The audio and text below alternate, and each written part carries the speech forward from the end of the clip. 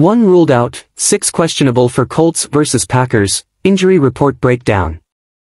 As the Indianapolis Colts, 0-1, and Green Bay Packers, 0-1, gear up for their Week 2 clash at Lambeau Field, both teams released their final injury reports on Friday. The matchup sees each team dealing with significant injuries, including key players who may be sidelined.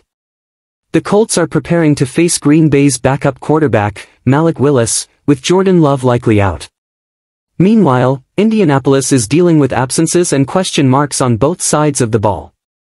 Notably, their defense will be short-handed in the secondary, with one key player already ruled out and 2 defensive linemen listed as game-time decisions. However, there is positive news for the Colts, as kicker Matt Gay is set to return after off-season surgery, and there's a chance one of their offensive playmakers will make his season debut. On the Packers' side, the absence of Jordan Love seems almost certain as they prepare to rely on Willis. In addition, 2 key offensive players are listed as questionable for the game, which could further complicate Green Bay's strategy as they aim to avoid an 0-2 start to the season. Colts vs Packers Week 2, full injury designations. Indianapolis Colts. Out. Julian Blackmon, shoulder.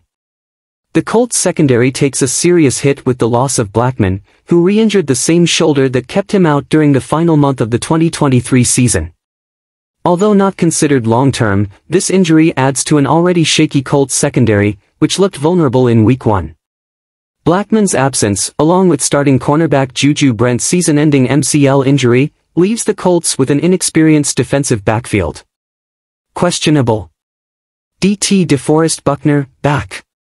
Buckner missed all practices this week, but given his history of playing through injuries, it wouldn't be a surprise to see him suit up on Sunday. His presence is critical for Indianapolis' defensive front. Josh Downs, ankle. After being limited in the first 2 practices of the week, Downs made solid progress by participating fully on Friday, increasing his chances of making his season debut. Kwity Paye, hamstring. Paye didn't practice until Friday when he was limited. His game-time decision status means the Colts' pass rush could be short-handed if he can't play. No designation. Matt Gay, hernia. Gay, one of the Colts' major off-season acquisitions, is set to make his season debut after recovering from hernia surgery. Though his preseason was inconsistent, the Colts remain confident in their high-priced kicker, who has practiced in full all week. Green Bay Packers.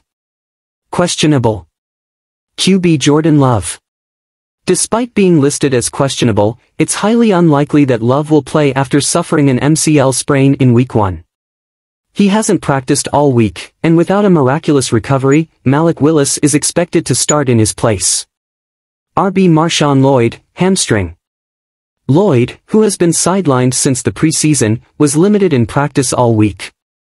His availability will likely be a game-time decision. Jaden Reed, calf, shin. Reed was added to the injury report late in the week after being limited in Friday's practice. The Packers hope he can play, especially after his impressive 2-touchdown performance in Week 1. No designation. CB Corey Ballentine, oblique. Ballentine has no injury designation, clearing him to play after a week of limited practice. DT Kenny Clark, toe. Clark practiced in full and will be available for the game, which is crucial for the Packers' interior defense. Josh Jacobs, back. Jacobs, who was limited in practice all week, is expected to have his usual workload. His ability to exploit a Colts run defense that struggled in Week 1 could be pivotal for Green Bay's game plan. Jaron Cooper, knee. Cooper practiced fully and will take the field, adding depth to Green Bay's linebacker core. Quay Walker, groin. Walker, who was dealing with a groin issue, practiced in full and will be available to help anchor the Packers' defense. Game outlook. The Colts defense faces a major challenge with key players either out or questionable, especially in the secondary and defensive line.